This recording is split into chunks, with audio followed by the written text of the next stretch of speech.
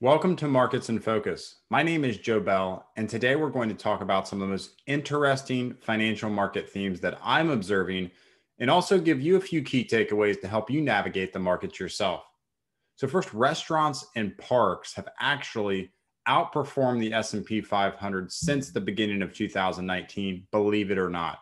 Number two, market, I don't think, has fully priced in the tax raise increase that is about to come. Let's talk about why. And then finally, inflation tends to be a big concern among investors. Let's take the other side of the argument and talk about the aging population and how that actually might bring down any potential rapid inflation.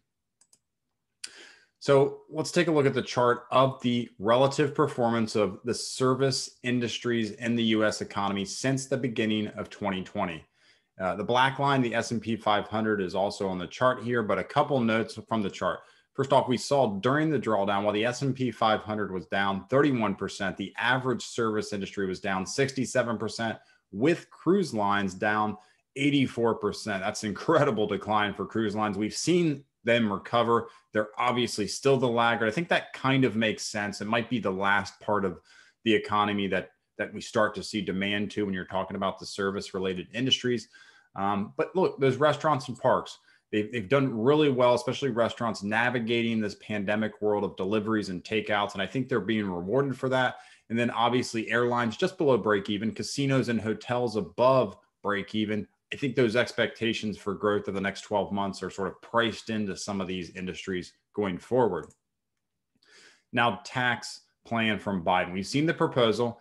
And take a look at this chart. This is the federal effective tax rate predicted along with what we've experienced in the past. So a couple points here, what goes into these numbers. Number one, that corporate tax rate, that seems to be getting the most news.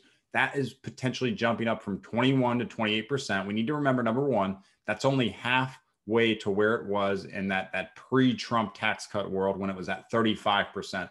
But the big one underneath the surface that may not be getting as many headlines is the global minimum tax. And that's going to target these multinational companies that operate different locations, foreign subsidiaries in different countries with different tax rates. And it basically says, hey, let's see your receipts of what you've paid.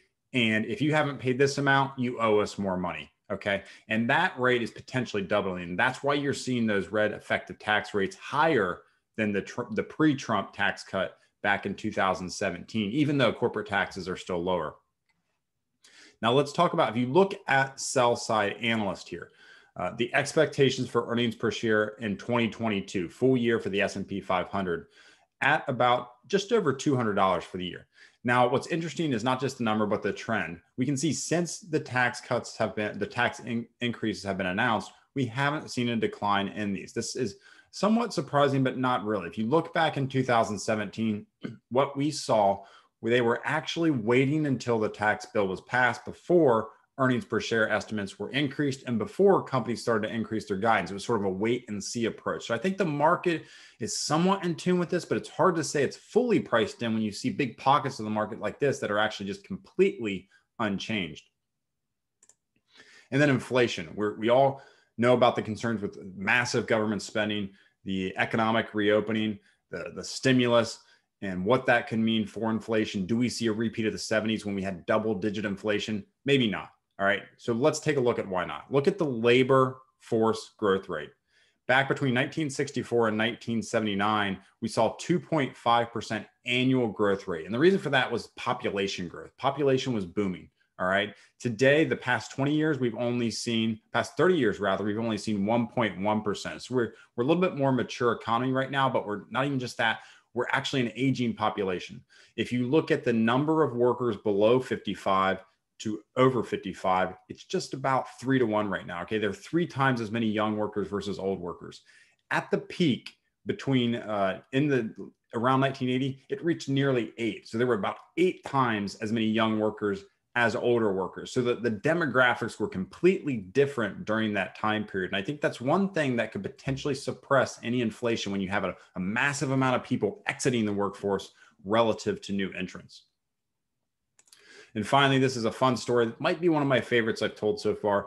Over in Italy, they've actually had to crack down on public workers not showing up for work and still receiving payment. The investigation is called part-time And one of the big culprits has been what they're calling the king of absentees, a 65-year-old gentleman who was able to work completely no hours for 15 years and still collect nearly $650,000. They are cracking down on that, but he had one heck of a run. But I think it's probably good news for the economy that they stopped paying people to sit on the couch. But with that, let me thank everyone for watching, and I will see you next time.